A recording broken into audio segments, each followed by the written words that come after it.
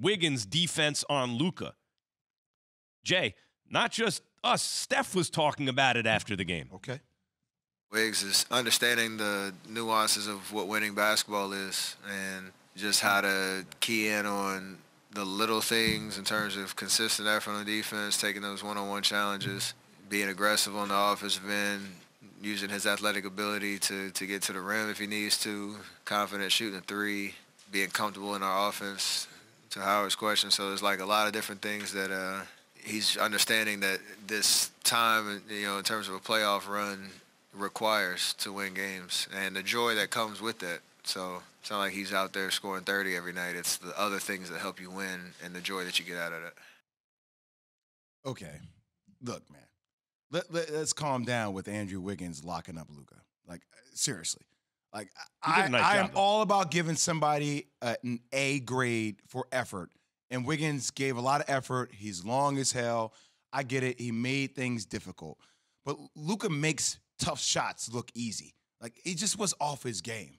Like, that's not the best version that we saw last night of Luka. I think that has more to do with Luka than it has to do with Golden State's defense, right? Quick Isn't turnaround. that true about the whole team's offense, though? The Mavs were just off last night. Yeah, and I think that, look, the Mavs are going to be in these games, right? I'm not taking any credit away from Golden State. They deserve a lot of credit for how they played and how Clay played in the third quarter and how they busted it open. But watching all these highlights and watching the game last night, I get that Andrew stayed according to detailed scouting report. You chase him.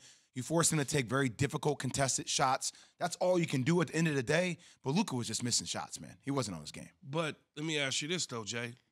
Does staying in the defensive scheme and doing what they're telling you to do, does that contribute to Luka missing those shots? It does, but because in game 2, which will be tomorrow, right? It's tomorrow. Saturday. Is it tomorrow?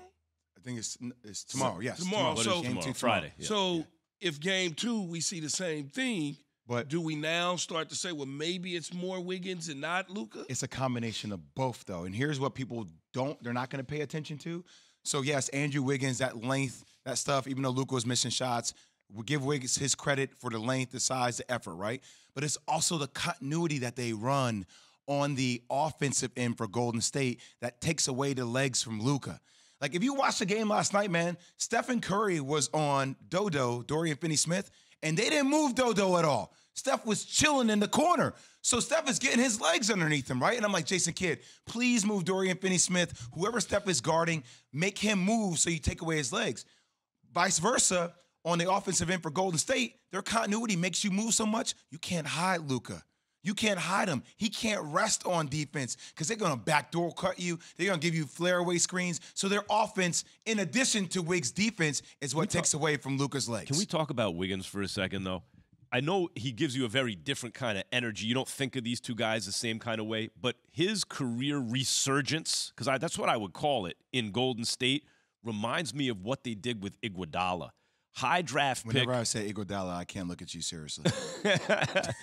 High draft pick who was, people thought, oh, he's going to be the primary offensive option on the team that drafted him, right? And he wasn't that quite, right? He just wasn't cut out Definitely for that. was out of Minnesota. Yeah. Right. Golden State, but that's what Minnesota drafted him for. Golden State. I want Iguodala. That's right. Golden State saw what Iguodala could do. Not what he couldn't do, but what he could do and how they could use him. Same thing with Wiggins. Think of how, I think of Wiggins in a real different way since he got to Golden State. Kind of defense he plays. He hits the outside shot. He's athletic. It's a lot, man. On a team like this, Wiggins brings a lot. He's in the perfect spot. And I thought about this as I was watching the game last night because I've been a big Wiggins fan ever since high school.